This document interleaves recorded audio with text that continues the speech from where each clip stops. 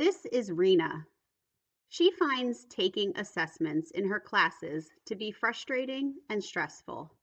Don't worry, Rena, we've got a solution. Let's call this barrier one size does not fit all.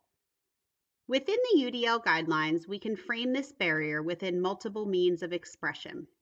Fritzgerald, author of Antiracism and Universal Design for Learning, uses a metaphor of designing opportunities for learners to express their learning to drivers' education.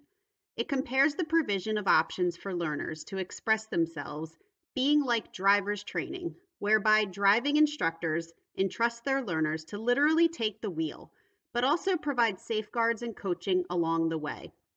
When we design assessments, we need to honor our learners and provide them with choices. Providing choice allows for learners to be able to demonstrate their knowledge in ways that works for them and allows their brilliance to shine, all while maintaining academic rigor and integrity. When we offer choice to learners, we allow them to develop self-determination, have pride in their accomplishments, and increase their ability to feel connected to their learning.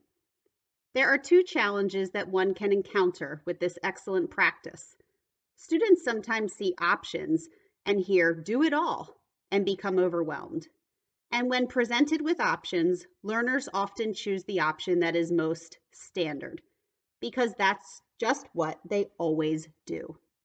We have to be careful and make sure we are providing the right kind of choice. How does choice sound, Rena? We can allow choice in various ways. We can design choice within assessments, choice between assessments, choice of media, and choice of grading schemes. When we provide choice within assessment, we might offer options such as these, allowing learners to select items they want to complete on an assessment. They can choose quantity or type of question.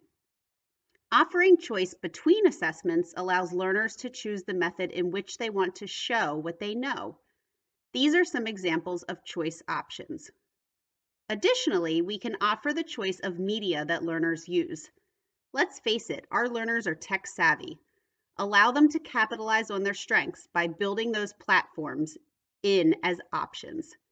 And finally, providing choice of assessment grading scheme allows learners to eliminate a bad grade or put more weight on a certain assessment. We all have bad days. Why not allow them to choose to throw away a bad grade?